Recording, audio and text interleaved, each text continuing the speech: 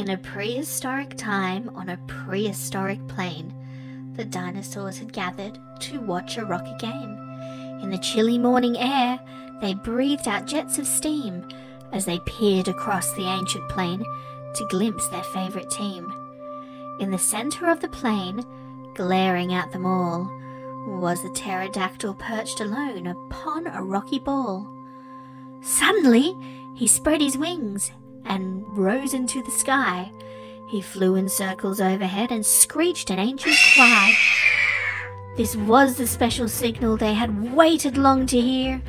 The rocker game had started. The teams would soon be here.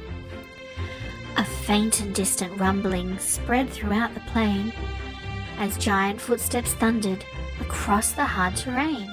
They came in both directions, heading for the rocky ball. The velociraptor got there first. He was nasty, quick, and small.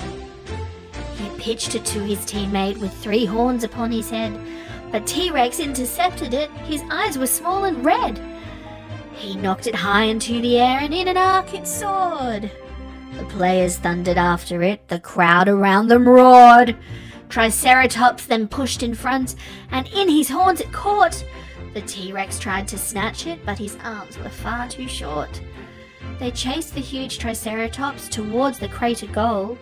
His team would win the Rocker Match if he made it to that hole. Then mighty Brachiosaur began to spin around. His tail hit the Triceratops and knocked him to the ground. The rocky ball was flung away and rolled across the plain. The fearsome chase was on again as it began to rain.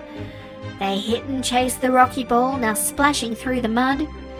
The crowd stayed watching in the rain, wincing at each thud.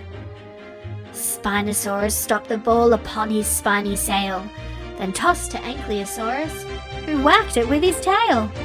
As Stegosaurus charged on in the merest moment later, it flew above his armoured plates and landed in a crater. The dinosaurs who played that day no longer roam the plain. Their muddy footprints, dried and hard, are all that still remain. The scientists who study them will never ever know. They're reminders of a rocker match played so long ago.